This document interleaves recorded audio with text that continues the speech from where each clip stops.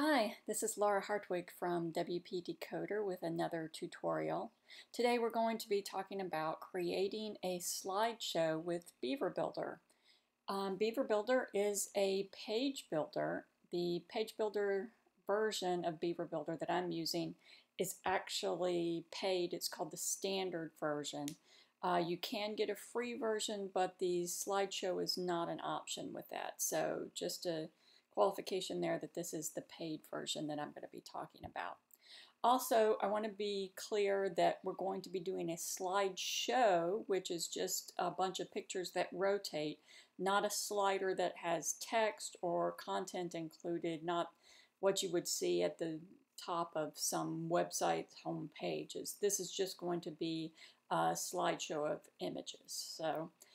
So let's get started. So I've already got the BeaverBuilder editor pulled up here, and I'm going to use the plus button to bring up my different options, and you will see slideshow right down here. I'm going to grab it and drop it right in the middle where I want to create my slideshow. And the first thing I'm going to do is I can either choose my images from the media library or SmugMug. I have them in my media library. Or of course you can add photos from your computer. I've already added photos from pexels.com, and I'm just going to select them now and add those to my gallery. Of course, if you want to add more pictures to your gallery, you can always do that. I can change the order of images in my gallery. I can caption images in my gallery if I want to do that.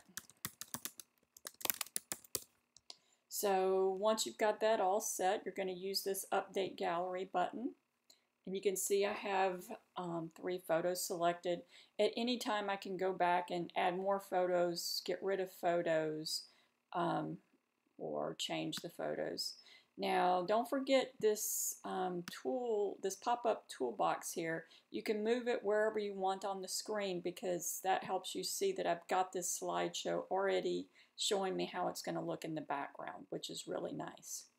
If you want to do more customization, you have the choice of changing the height. We can change that down to 400, either by adding the numbers there or by doing that, doing this drag option here. So you can see when I put it down to 400, it did get smaller. I'm going to put it back at 500. We'll just go 510. You can see it gets larger there.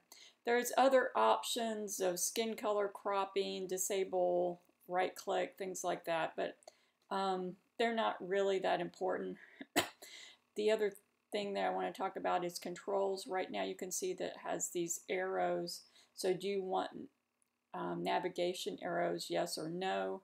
Do you want a nav bar? Do you want thumbnails? So you can do thumbnails at the bottom, and you can see these little thumbnails coming in here, and you can change the size of those. All kinds of options that you can see here. But that is the main thing that you need to know about putting slideshows in. Be sure to save it once you're done. You can see that was simple. We added those in just a couple minutes, and you're all set. Hope you've enjoyed this tutorial, and if you have questions, always feel free to hit me up through the contact page at wpdecoder.com. Thanks so much.